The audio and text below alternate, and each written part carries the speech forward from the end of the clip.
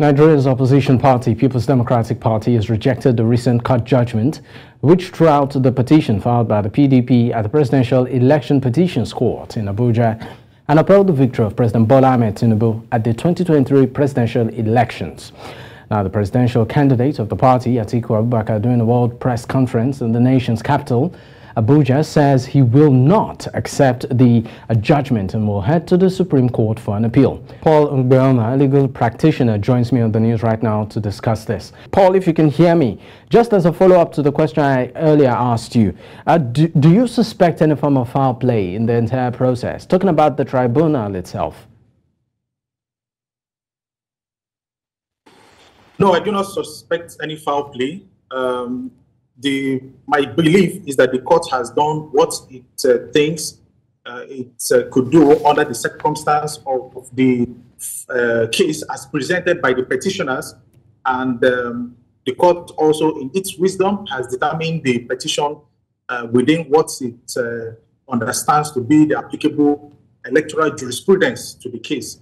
So, like I was saying earlier, it is now left for the parties to exercise their constitutional right of appeal, which from the clip that has just been shown, the PDP candidate and the party has expressed that desire to explore right of appeal to the Supreme Court. So when they get to the Supreme Court, depending on what they canvass, at the Supreme Court, would also determine the decision of the Supreme Court on the issue. All right, now let's look at, of course, the opposition. Now, the Labour Party has rejected a decision by the tribunal. The PDP has also said it's heading to the Supreme Court.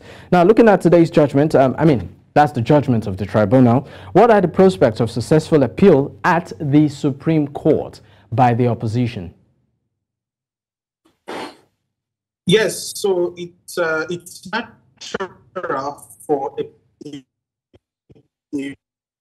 party against whom decision has been given to be aggrieved. There is also the right to subject that decision to a higher authority. So it is well within the right of the opposition decision of the Presidential Election Petition Tribunal. And like I said earlier, it is now also within their right to explore the option of subjecting that decision to an appeal at the higher authority, which in this instance is the Supreme Court. All right, Paul, thank you so much for your time.